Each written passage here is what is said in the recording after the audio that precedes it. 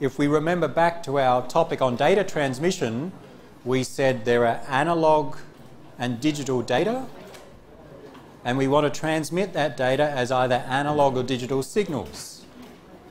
And one of the examples we used was if the digital data we want to send is zeros and ones, and if we want to use a digital signal, then one approach we used was if we have a bit 1, send a positive voltage, a high signal. If we have a bit 0, send a negative voltage or a low signal. That's a signal encoding technique. It's how do we encode data as a signal. Another example is if we had an analog signal, if we had a bit 1, we use one shape of the sine wave. If we have a bit 0, we use a different shape, maybe go down and up. That was another signal encoding technique. And that's what this topic is about. But there are a few more signal encoding techniques that we need to talk about, and then the trade-offs between them.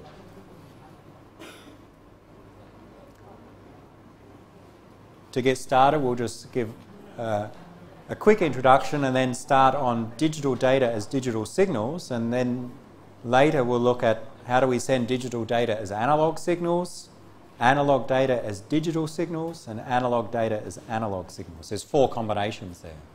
We'll just start on the first one.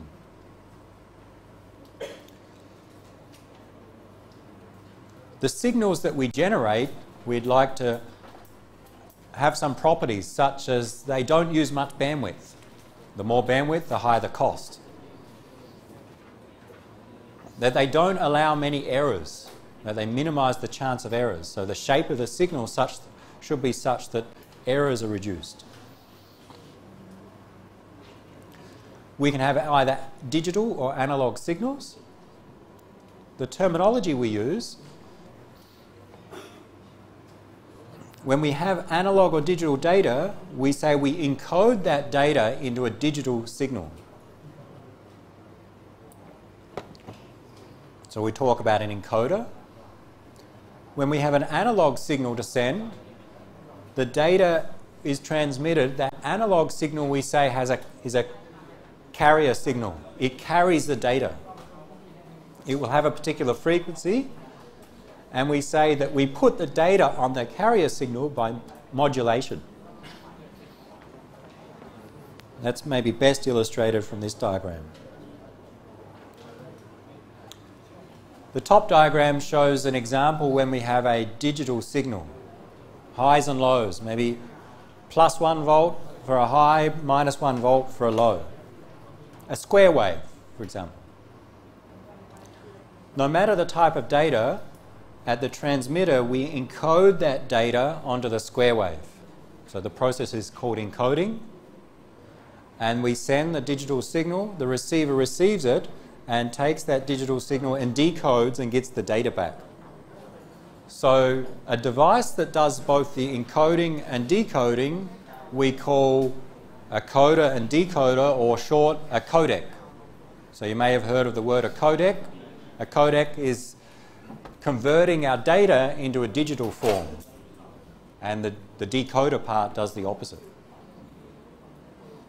If we have an analog signal to transmit, say a sine wave or a combination of sine waves, then the data, we take some input carrier signal, maybe a sine wave of a particular frequency, and we change the shape of that carrier signal depending upon the data. This process is called modulation. So we have a modulator here. We send a signal. The demodulator from the received signal extracts the data out. And a device that does both is called a what? A device that does both modulation and demodulation is called a, what's the name? Louder. A device that does modulation and demodulation is called what? A modem. Okay. A modem deals with analog signals. A codec deals with digital signals, digital data. Let's go direct to some examples of digital data sent using a digital signal. We will not get much time to explain why there are different approaches, let's just go to show you some of the different approaches. We'll talk about the reasons later. Tell me a scheme. How do I send digital data as a digital signal? What have we used in the past? Bit 1, high voltage. Bit 0, low voltage. A simple scheme. Okay? So that's the first scheme we can use. Or we could switch it. Bit 1, low voltage. Bit 0, high voltage. Okay? Effectively the same. And where to transmit bit 1, we transmit a voltage for a fixed duration, and to transmit another bit, we transmit a voltage for the same duration. And that's duration we've mentioned as the signal element duration. But there are other schemes. So we send a series of pulses, high or low. We've seen some of that terminology. Let's go to some examples. And the examples of the schemes, the 6 schemes that we'll look at, and there are others, are shown here on the left. And this is an example where the data that we want to send is at the top, and the digital signal that we generate for that data, for the given scheme, is shown. The first one is the one that we know. Look closely, we see if we send a bit 0, send high voltage, send a bit 1, low voltage. 0, high, high, low, low, and so on. So that signal is generated from the data from that simple scheme of one bit is one voltage level, the other bit is the other voltage level.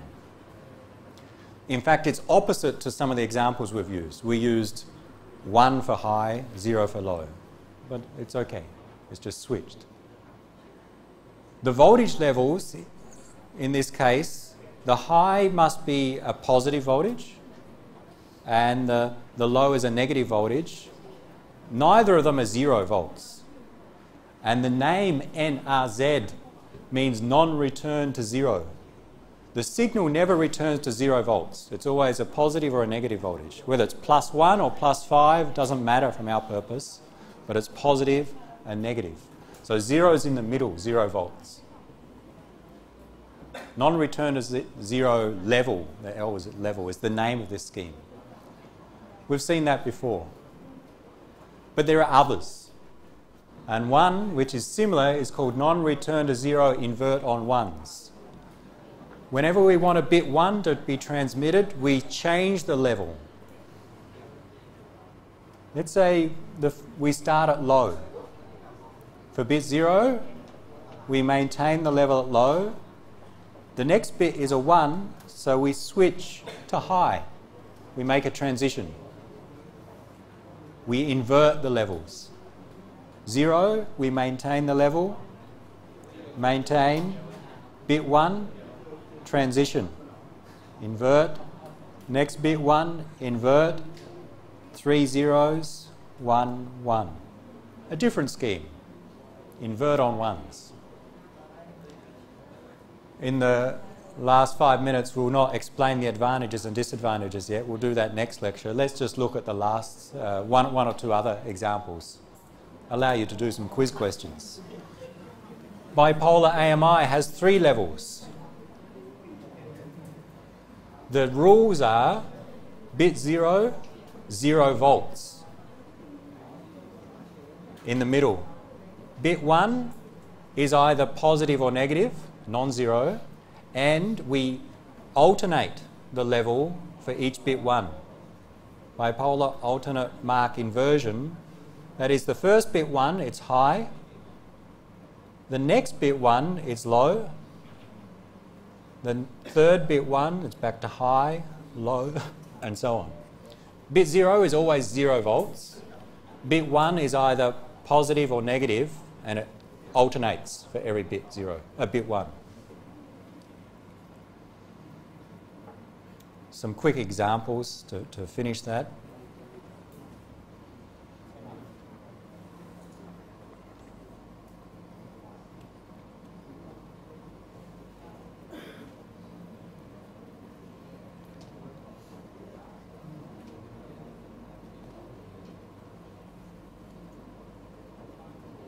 I'll draw a signal, you tell me the data.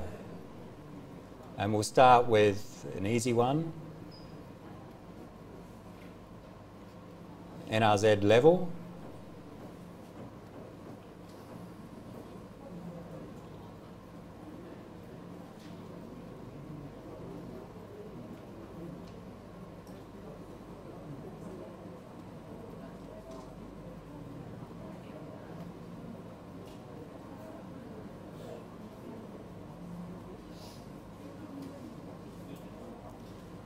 Here's NRZ level. What's the data received if you receive that signal? 0. High is 0 in this case. Low is 1. And we must take note of the signal element duration, so there's 2 ones here. That one's the easiest one. Low is 1. 3 zeros and a 1. Let's do one with NRZ invert.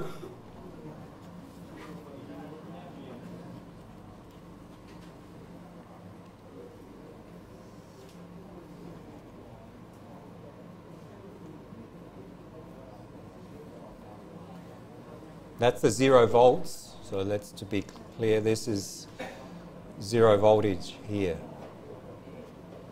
Non-return to 0, neither of them will return to 0 volts.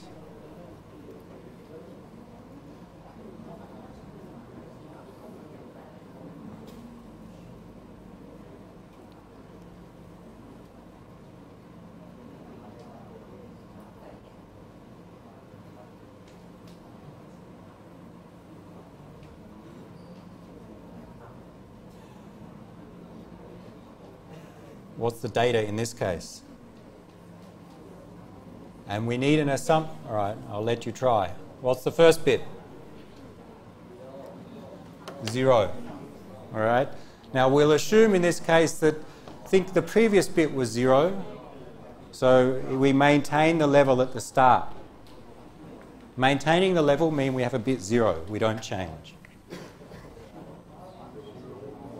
Next one, we maintain 0. Alternate or in invert, 1, same,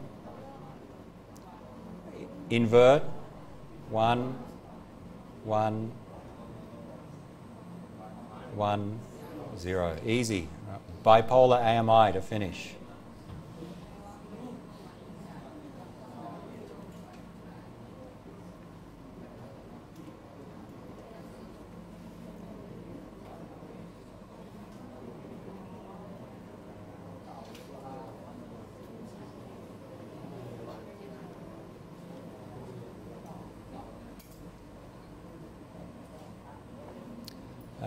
How can we go?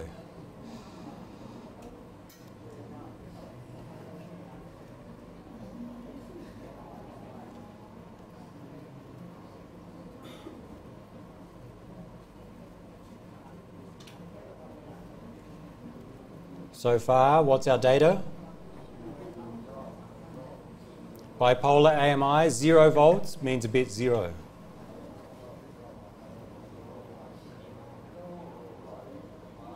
Non-zero will be 1.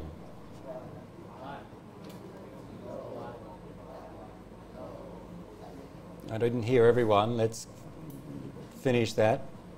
Add a few more bits.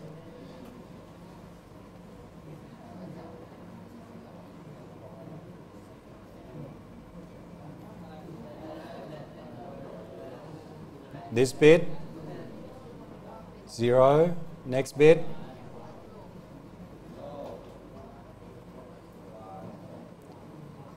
What's this bit?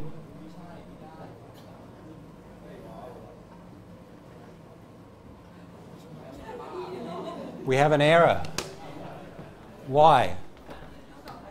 This one was low voltage, 0 volts, 0. The next one is non-zero, so it's not a 0, but it should be high voltage. We know the transmitter always alternates when it sends a 1. But it didn't when we receive. What does it tell the receiver? Something's gone wrong. Maybe this previous one, it wasn't really 0 volts. There was an error in the system such that this should have been positive. Or maybe this one should be 0. But the receiver knows there's an error. And that's the feature of this encoding scheme that the others don't have. It has this inbuilt error detection.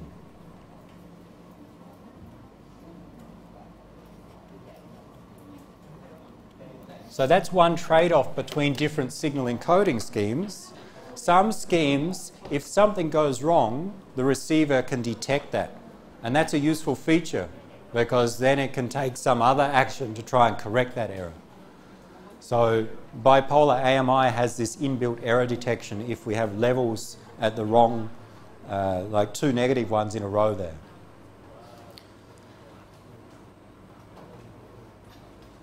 Have a look at the others. Pseudo-ternary is the opposite of bipolar AMI. Bit 1, it's 0 volts. Bit 0, it alternates. That's easy. Manchester, and on the previous slide I described, bit 0, in the middle of the bit interval, we transition from high to low. Bit 1, in the middle of the interval, we make the transition from low to high. Bit 0, high, low. Bit 1, low, high. Bit 0, high, low. So we see the signal when we use Manchester encoding. And we'll see that has other advantages compared to the previous systems. So have a look at the descriptions for them on the previous slide. It describes the rules for those 6. You should be able to, given the signal, find the data, or given the data, draw the signal. And I'll give you a few quiz questions just on that conversion for next quiz. And then next week we'll discuss, well, why are some better than others? What are the trade-offs between them? We'll do that next lecture. We'll stop there. Our plan in this topic is to look at the 4 combinations of how we can send data as signals. And because we have digital data and analog data, and we can send it as either digital signals or analog signals, we get these 4 different cases. We've given some examples in the last lecture about how to send digital data as digital signals. So we went through 5 or 6 schemes, or actually we went through in the lecture 3 schemes, and you've studied, I think, some of them in the quiz. So that's why you should have done the quiz, because you'll see some questions about the schemes in digital data as digital signals. So today I'll just summarize that. I will not go through more examples of them. If you do not understand them, then look at those quiz questions.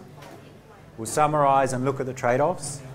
Then we'll quickly go through digital data and analog signals, analog data and analog signals, and finish on the 3rd one, the one that takes the longest. So we may jump through a bit. With digital signals, we send pulses. You think we send, say, a high voltage for some period of time, and then a low voltage, a pulse, which we've been calling a signal element. So we have signal elements which have some defined duration. We can talk about, and this comes from one of our earlier topics, we talk about data rate, the number of bits per second we send, but we can also talk about signaling rate, the number of signal elements per second which are transmitted. Sometimes they are the same, sometimes they're different. We'll see with our different encoding schemes. And an encoding scheme is one way to try and improve the reception of our data, improve the chance that the receiver will get the data successfully with no errors. There are other ways to try and avoid errors, like increasing the signal strength relative to the noise or reducing the noise and so on. So there are a number of things that impact upon errors.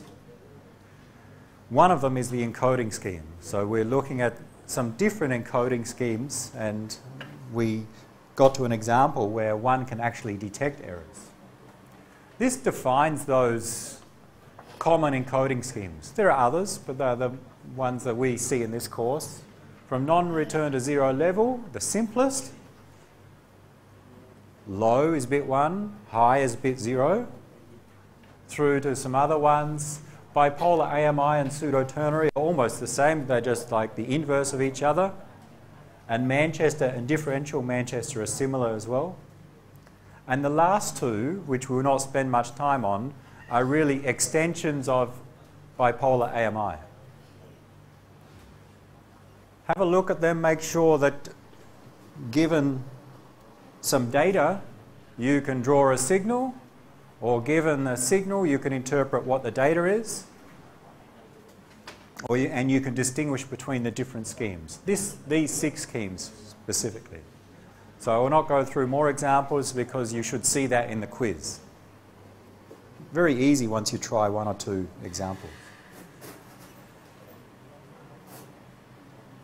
What's the difference? Why do we have multiple different schemes to send data using digital signals?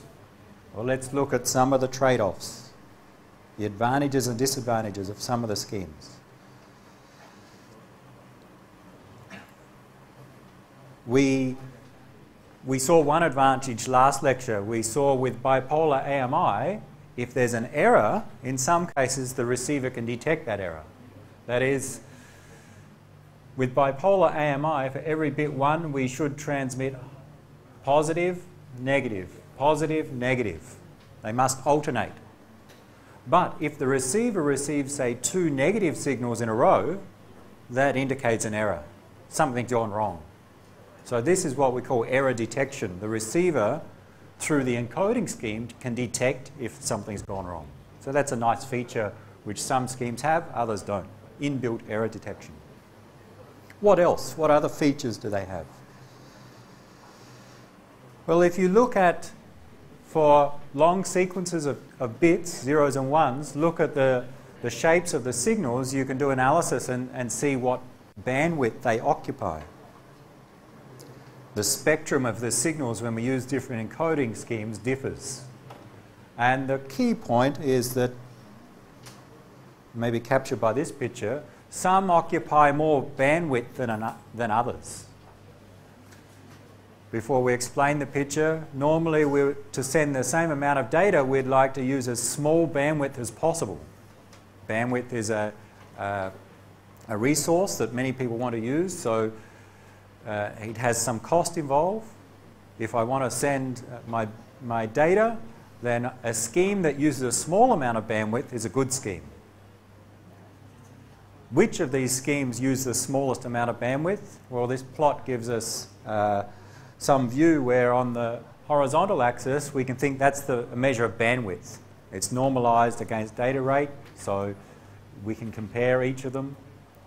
What we can interpret here is that Manchester and differential Manchester, the solid black line, have a larger bandwidth occupied to send the same amount of data as, say, bipolar AMI and pseudo-ternary, this dashed line. You can see it's narrower compared to Manchester, slightly narrower, saying that with AMI and pseudo-ternary we use less bandwidth than Manchester encoding, and that's a good thing. Non-return to 0, although it starts here, AMI is better than non-return to 0 as well. It's hard to see, but it uses more bandwidth with NRZ, slightly more. So there's differences in the amount of bandwidth they consume. So we need to select the one that achieves our goal of how much bandwidth we want to use. So that's another trade-off here.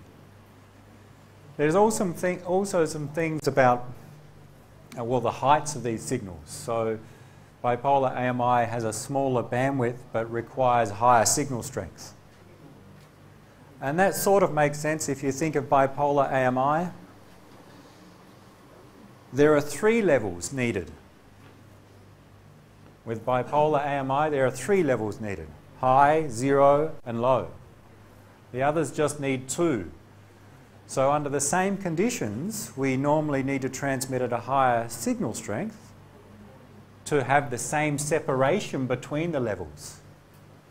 Think of the ones with 2 levels, the separation between the levels. To get the same separation in bipolar AMI, we'd need a higher positive and lower negative voltage.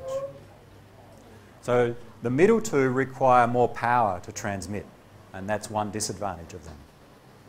And maybe captured by this diagram, they're higher in this plot.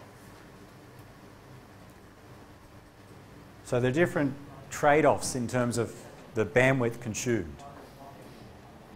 Another feature of some of the encoding schemes. Here's a signal using NRZ level, the normal non-return to zero. What's the data? Quickly tell me the data with NRZ 0. Remember, high is bit 0, low is bit 1. 0, 1. How many ones? Y7.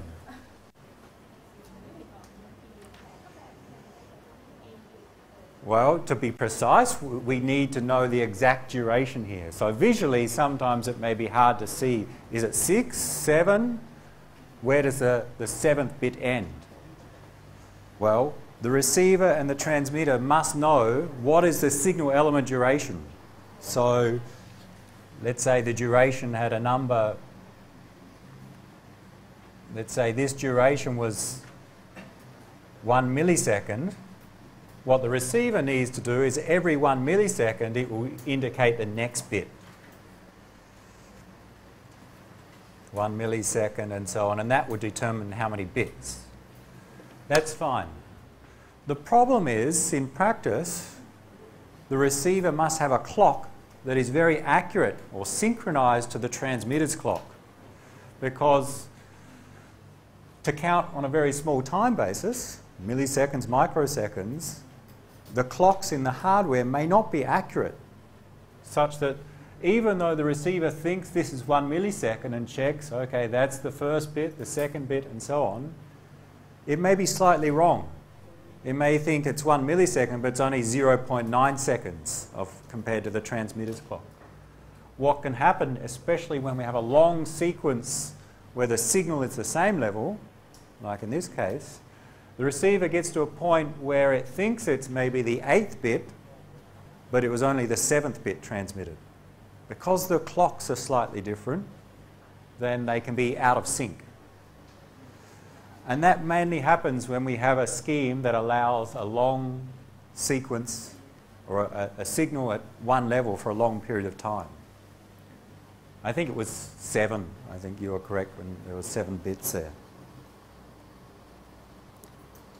2, 3, 4, 5, 6, 7. Okay, but in practice, the clock may be just slightly wrong, such that it cannot accurately measure when the next bit starts. And that's a problem with non-return to zero level. If you have a long sequence of ones, the signal stays the same. Similar, if you have a long sequence of zeros, the signal stays the same, and the receiver can be out of sync. Consider, for example, bipolar AMI.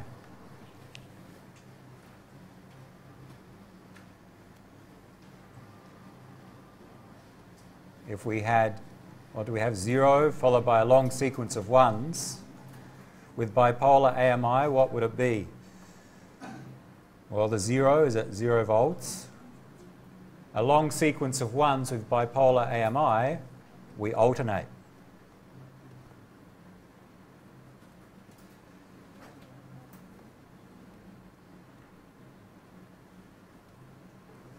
So in this case, with the same data,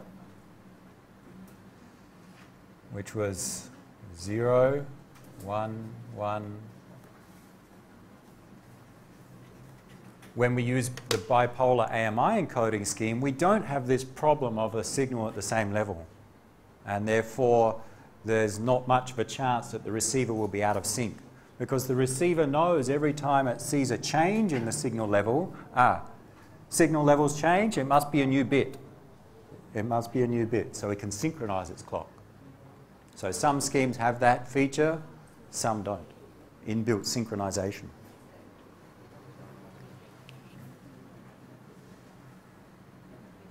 It's good to see the signal changing. It helps them to synchronize.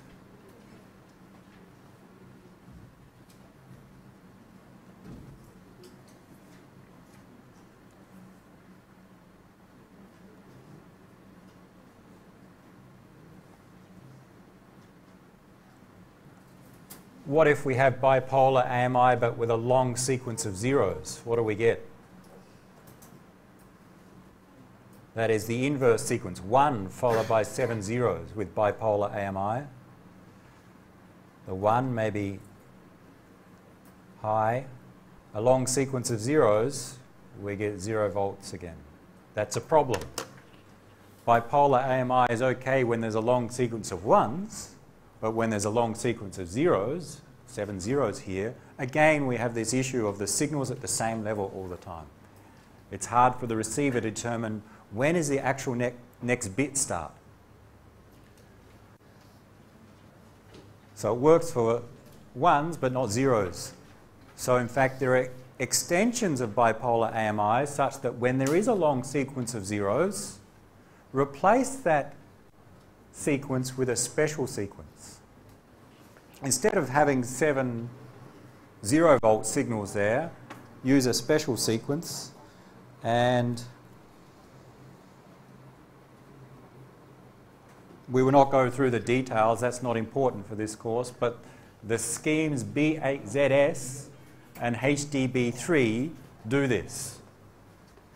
They take one of the previous schemes, and when they have just one special case, when there's a long sequence of a particular bit, I think zeros in this case, instead of transmitting that expected sequence, it will transmit a special sequence.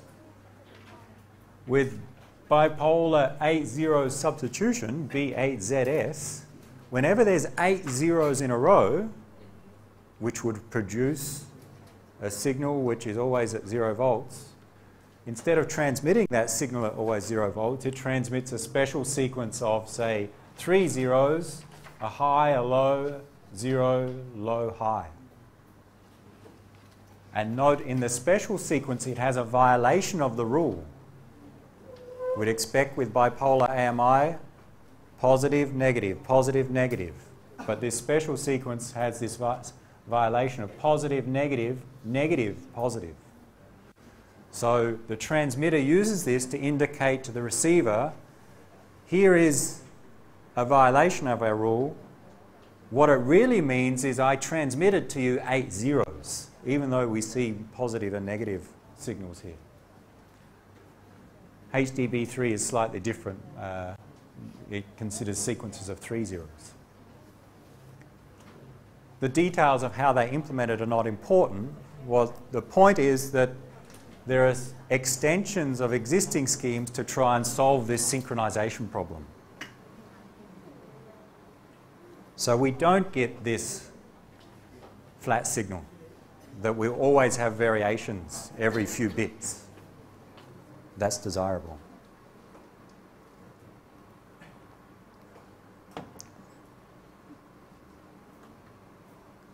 Let's try and finish. So you don't need to remember those two extensions. Just remember the point that synchronization at the receiver is an issue, and it arises when we have a signal that is maintained at one level for a long period of time.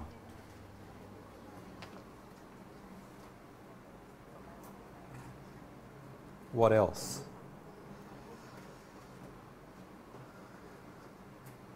Synchronization, error detection. Some schemes can detect errors, others cannot. Some schemes work better when there's noise, like Manchester and differential Manchester. Bipolar AMI is not so good with noise because it has 3 levels. And some are more complex to implement, the transmitter and receiver, and hence we can think they cost more to use. Especially the Manchester schemes. With the first 4 schemes, there's a transition. In the worst case, every signal element duration, every bit, there's a transition. But with Manchester encoding, our transmitter must change the level, in the worst case, 2 times per bit. So it must change in the middle, and it may have to change at the start of the bit duration. So here in Manchester encoding, the transmitter must change the voltage faster than the others. And that's more complex to implement. So it results in a more complex transmitter and receiver. So there's a trade-off in terms of complexity.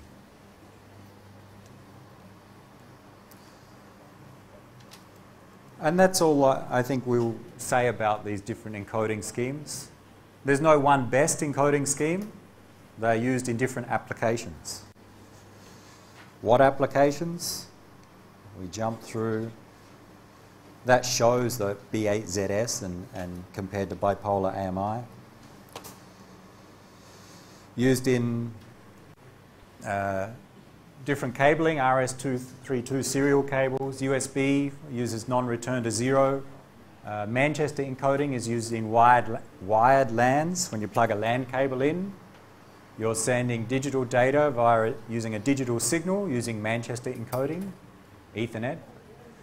And some long-distance links use bipolar AMI and variants of that. So just some examples.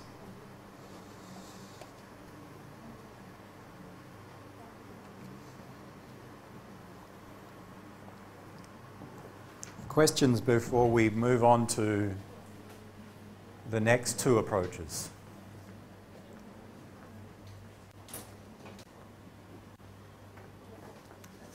Who hasn't done the quiz? Everyone's tried the quiz once? Okay, so you should be experts at converting the data to signals and vice versa. There were 5 or 6 or 4 or 5 quiz questions.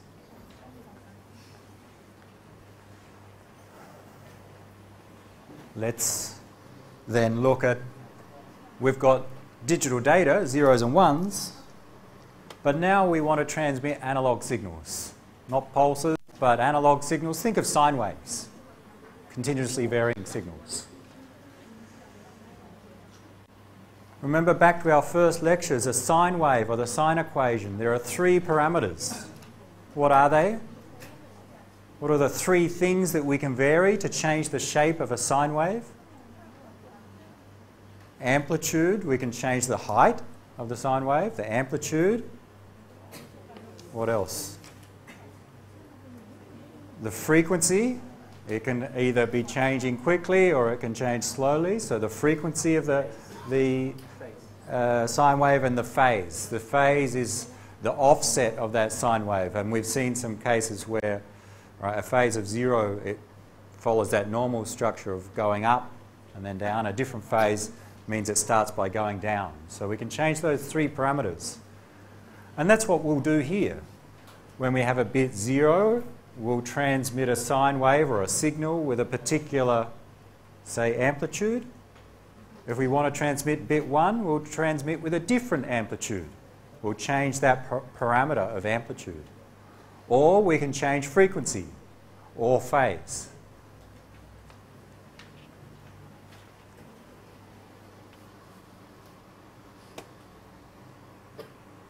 So we want to send digital data over systems that support analog signals. Like your telephone network carries analog signals through the telephone lines. Some radio or microwave systems use analog signals. The 3 techniques that we have available is either change the amplitude of the analog signal, change the phase, or change the frequency. And the names of these schemes: amplitude shift keying, phase shift keying, frequency shift keying. And we'll see some more complex combinations. Very easy to understand. Here's 3 simple examples. Here's the data, the digital data we want to send, a sequence of zeros and ones.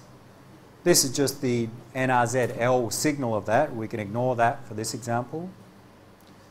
The first analog signal, we use amplitude shift keying.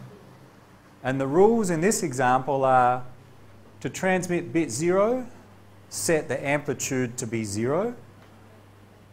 When you have a sine wave with amplitude of 0, it's just a flat line. When you want to transmit a bit 1, set the amplitude of the sine wave to be non-zero, 1 or 2 or whatever the amplitude you want to go up to. So we get this analog signal transmitted. Bit 0, 0, the amplitude is 0. amplitude is non-zero, so we get a sine wave. That means it's a bit 1 being sent, and so on. What amplitude, 0 and 1, or 0 and 5, or 1 and 2, well, that needs to be defined, but the important point, they need to be different amplitudes. We shift the amplitude depending upon the bit.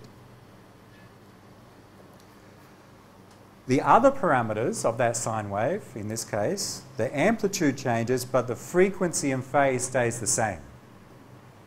So just in this example, we've got a frequency such that, let's say the bit period is 1 second, then in this case there are 2 waves in 1 second, or a frequency of 2 hertz.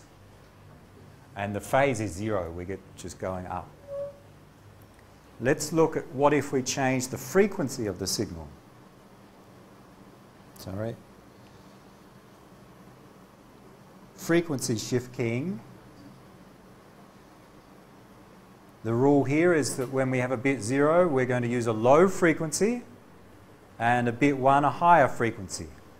The amplitude stays the same, the phase stays the same, the frequency changes. With bit 0, we have this low frequency, 1 hertz, 1 hertz. Bit 1, we get double the frequency, 2 hertz. What the receiver does, every time, every signal element duration, it measures the frequency of the signal it received. If it's low, it must be a 0 received. If it's high, it must be a 1 received. So by changing the frequency, we can represent the 2 bits. Last, we change the phase. You can see bit 0, we have the inverted sine wave here. We go down first. A non-zero phase. With bit 1, we have the normal sine wave, a 0 phase there, so we go up first. Frequency is the same in each signal element. The amplitude is the same. The phase is changing depending upon the bit.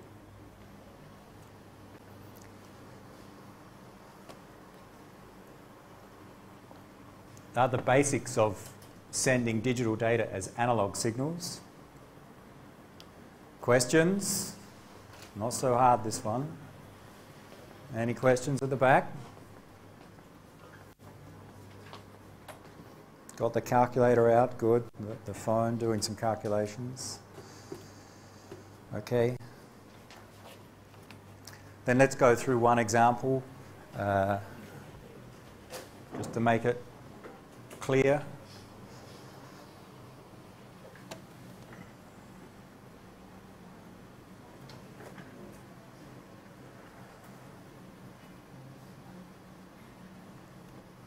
That's an example of frequency shift keying.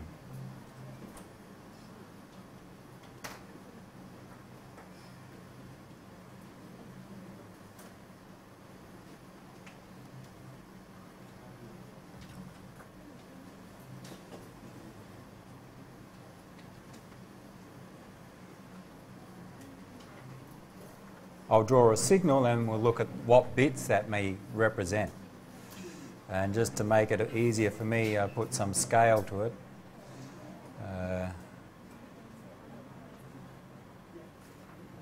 In this example, I'll draw 4 signal elements. And for me to draw sine waves, not so easy, but we'll try.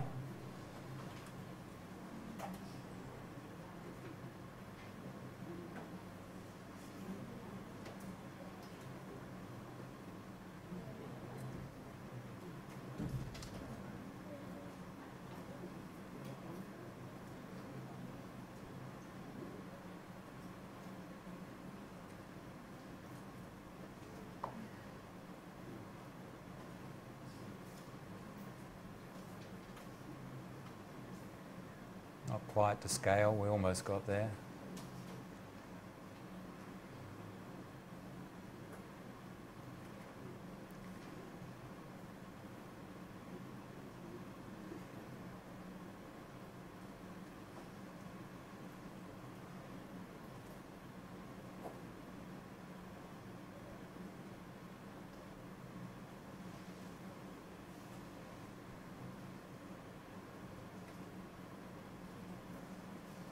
It'll make sense when we see the frequencies.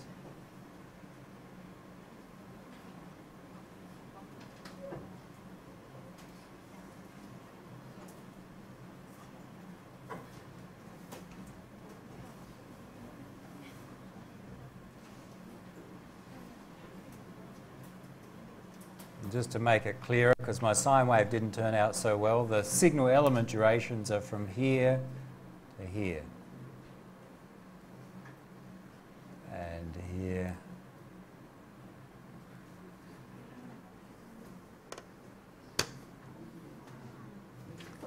We're using frequency shift keying in this case. That is, what we do is to send a different sequence of bits, we'll send a signal with a different frequency. The amplitude is the same in all cases. The phase is the same in all cases. It's just the frequency changing.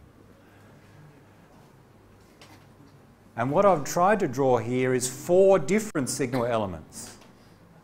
There are 4 different shapes.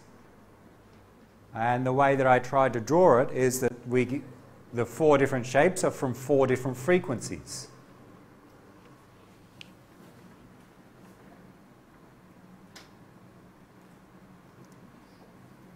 We have a frequency, maybe this is the lowest frequency. We have one wave completed in the one signal element duration. So let's say a frequency of 1. It could be 1 hertz, 1 kilohertz, but 1 unit.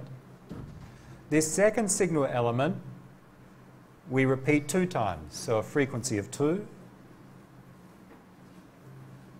And here I tried to draw 3, is that right? 3 waves, and this is 4.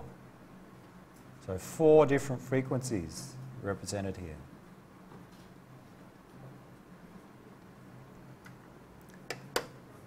Where what we do, each signal element will represent a sequence of bits.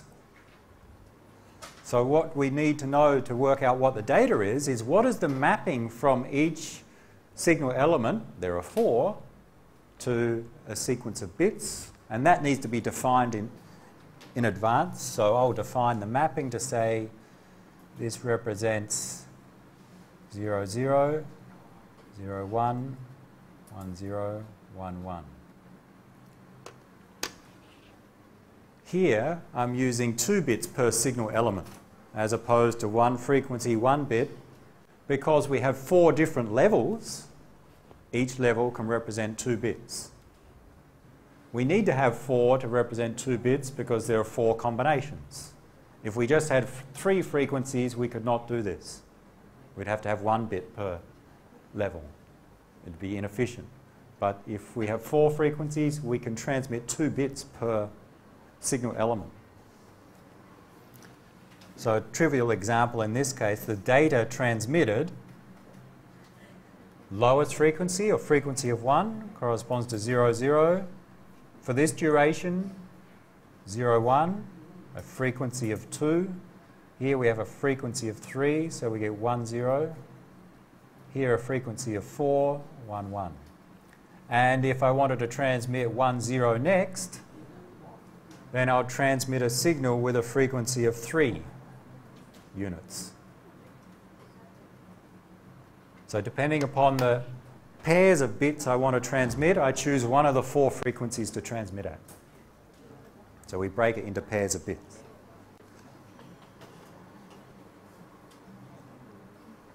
We have seen this concept before. We've seen that we can send multiple bits per signal element by using more than 2 levels. Here we have 4 levels. And we saw an equation that relates it to the data rate. The Nyquist equation uses the parameter m, the number of levels. The more levels under the same conditions, the higher the data rate. We can send 2 bits per signal element as opposed to 1.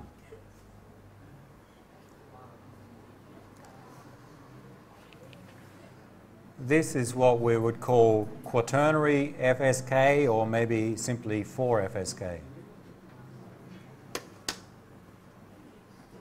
In this slide, it was called BFSK, binary, B for binary, 2 levels. Here we have 4 frequencies. And you can extend that. In practice, frequency shift keying is used with multiple levels, 16 FSK, 32, 256, and so on.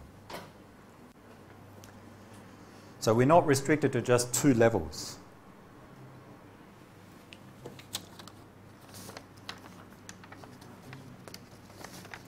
One more example.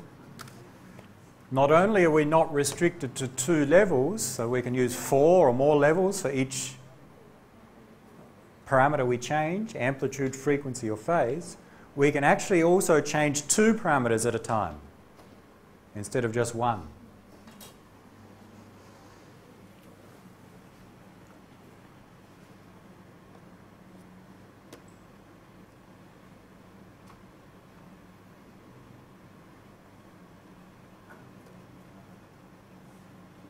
Let's define a different scheme where we use a combination of amplitude shift keying and phase shift keying.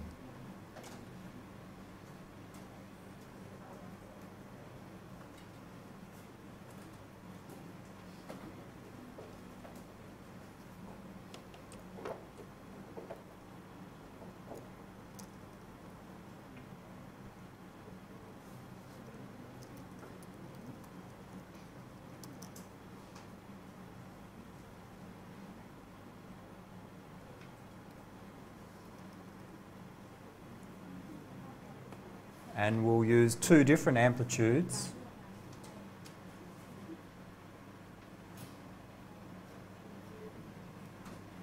Say an amplitude of 1 and an amplitude of 2. And we'll use 2 different phases. A phase of 0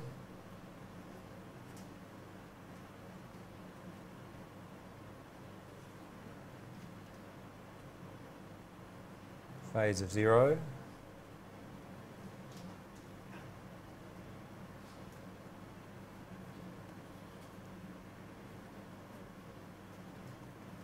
and a phase of pi,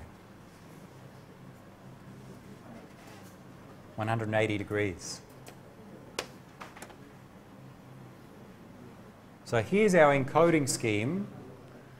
We've got 4 levels, but instead of using, say, 4 different frequencies like in the previous example, we're going to change 2 parameters at the same time. The amplitude can range between 1 and 2, so 2 different amplitudes, and the phase can also change. So with those 4 levels, we'll map them to bits, and the mapping needs to be defined and known by the transmitter and receiver. Let's just choose in order.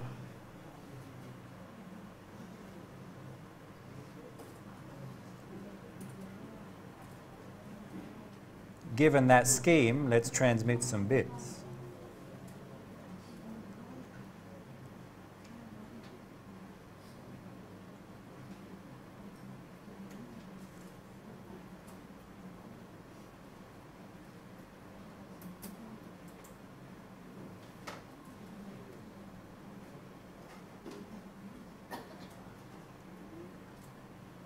Well, let's draw a signal and then determine what the bits are.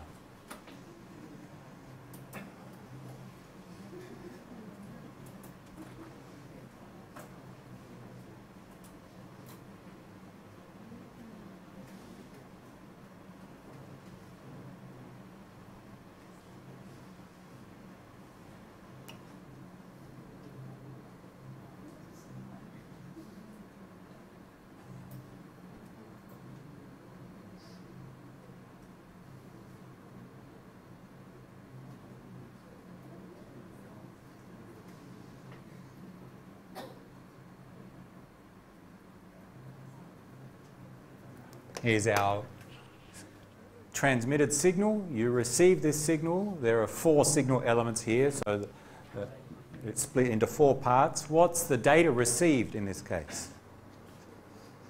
And it is a sine wave, as much as it may not look like one here. So this is the first signal element. What's the data received? Write down the data.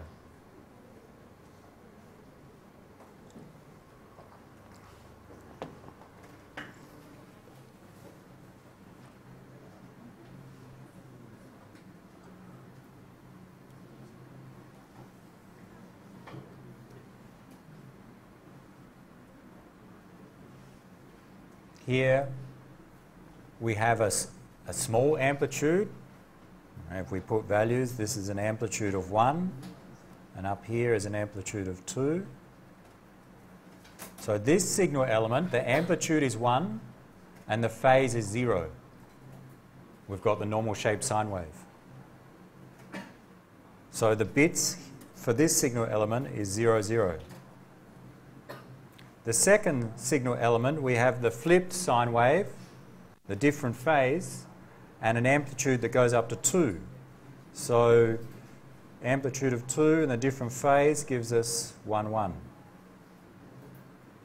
In the third signal element, we have the flipped sine wave, so the non-zero phase, but an amplitude of 1.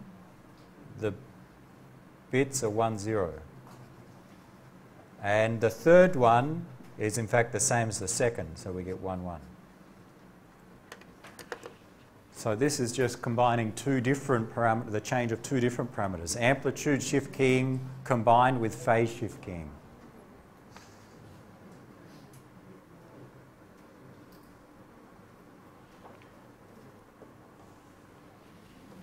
And that's common in practice to combine those two together.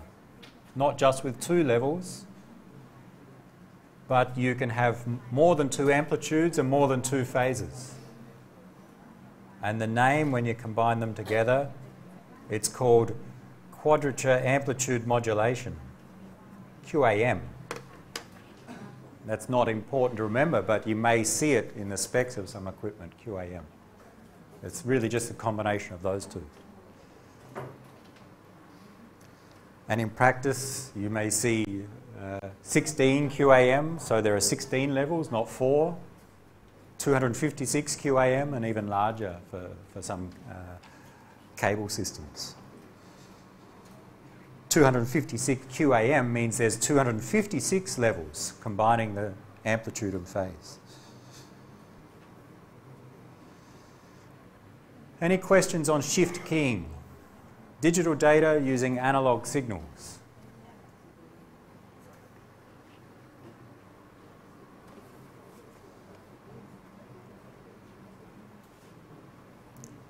Where are they used? Again, there are different trade-offs between them. Maybe just finish with some examples. Amplitude shift keying is used in some optical fibre systems, some low data rate applications. ASK turns out to be very inefficient. So it's only used when we need low data rates or we have a large capacity like optical fibre, when efficiency is not a problem. Frequency shift keying is used in some wireless systems like UHF, VHF radio. RFID is just a wireless system, say, you use to identify devices. You have a tag on some object and you have a reader that will communicate wirelessly and read the tag. So very low data rate. Phase shift keying and phase shift keying combined with amplitude shift keying, QAM, used in your mobile phone, Wi-Fi, cable modems, ADSL, and other systems, digital radio and digital TV.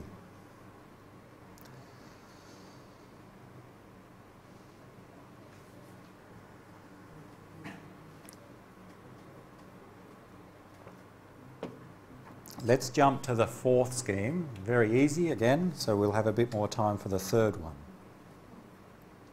The first two were with digital data. Now we want to look at, well, what if the data is analog? For example, voice. Someone's speaking. We just want to record that as is and send it. Well, we'll jump to sending using analog signals. And a common example that you know of is AM and FM radio. Okay, with AM and FM radio, there's analog data, someone talking or some music, and it's sent using analog signals from the radio station. It has a transmitting tower, and you receive it in the car, for example. So that's analog data using analog signals. And we use similar concepts to the shift keying. Remember, with shift keying, we could change the analog signal. We could change the amplitude, frequency, or phase. The same in this case, we can change the amplitude, frequency, or phase.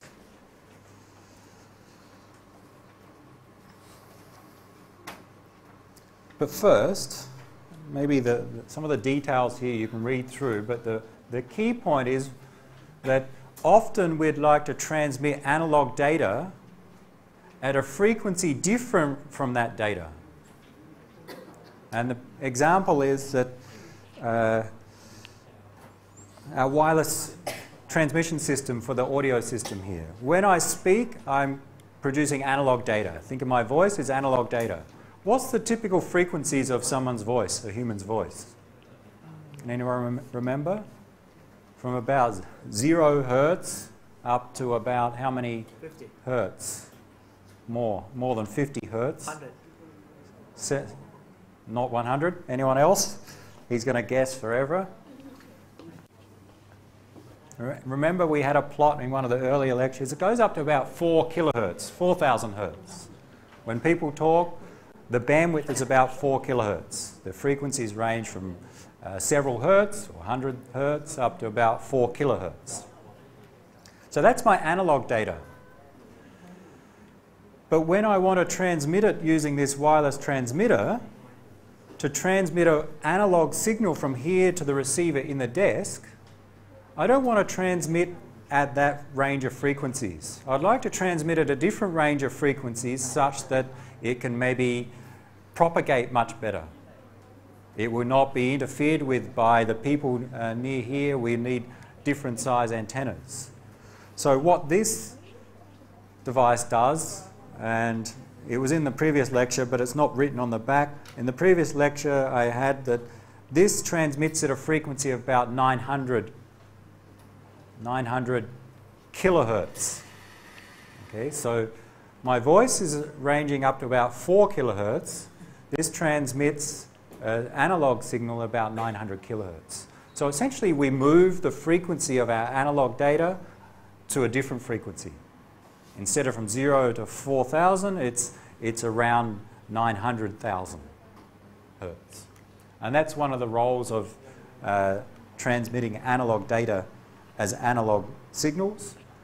And there are 3 things we can change. We can change the amplitude of the signal sent by this device, depending upon the data. We can change the frequency or phase. And we get AM, FM, and PM. And the 2 that you know of and are quite common are AM radio and FM radio. Amplitude modulation and frequency modulation.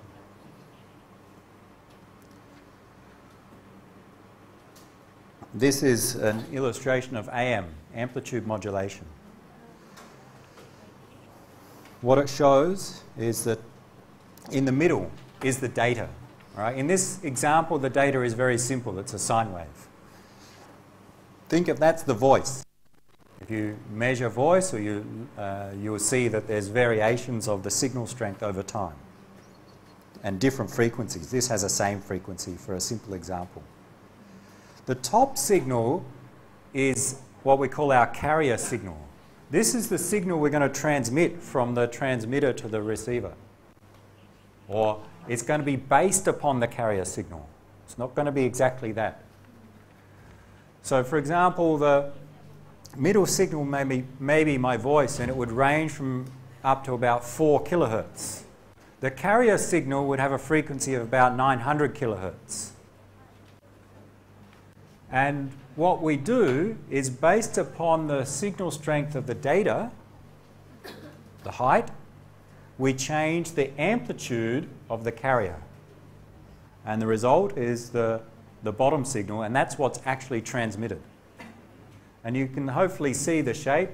It's this, the transmitted signal, it's the same frequency as the carrier, but the amplitude of the transmitted signal is changing according to the amplitude of the input data. You can see the shape. The amplitude will be high here when we have a peak, a positive peak on the data. And when we have a negative trough here, the amplitude is low on the carrier. So this is the transmitted signal. This is the data. This is what we call the carrier signal. We modulate the data onto the carrier to get the transmitted signal. This is amplitude modulation. We change the amplitude of the carrier. Phase modulation, we change the phase of the carrier. It's a bit harder to see, but if you look close, at the start the phase is non-zero. It's the phase of pi, it's going down first. And over time, the phase of this carrier signal, which is 0 in the carrier, that changes. And it changes depending upon the height of the input data. That's phase modulation. And the last one, of course, is frequency modulation, used for FM radio. Looks similar to phase modulation, but we're actually changing the frequency slightly of the carrier. So maybe the carrier has a frequency of 900 kilohertz originally, but depending upon input data, we make small changes to the carrier frequency, maybe plus or minus several hertz or kilohertz, such that we get this transmitted signal. You can see, I think, the pattern. The frequency is lower, slightly lower than the carrier when our input data is high. When the input data is low, the frequency of the transmitted signal is higher than the carrier. So the carrier frequency changes depending upon the input data. And that's AM, PM, and FM. And the two that we see commonly are amplitude and frequency modulation. AM radio, FM radio.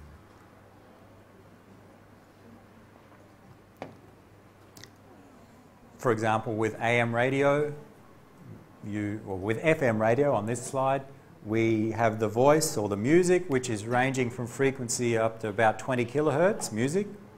And when it's transmitted over, say, a channel of 107.1 megahertz, that means the carrier signal is centered around 107.1 megahertz.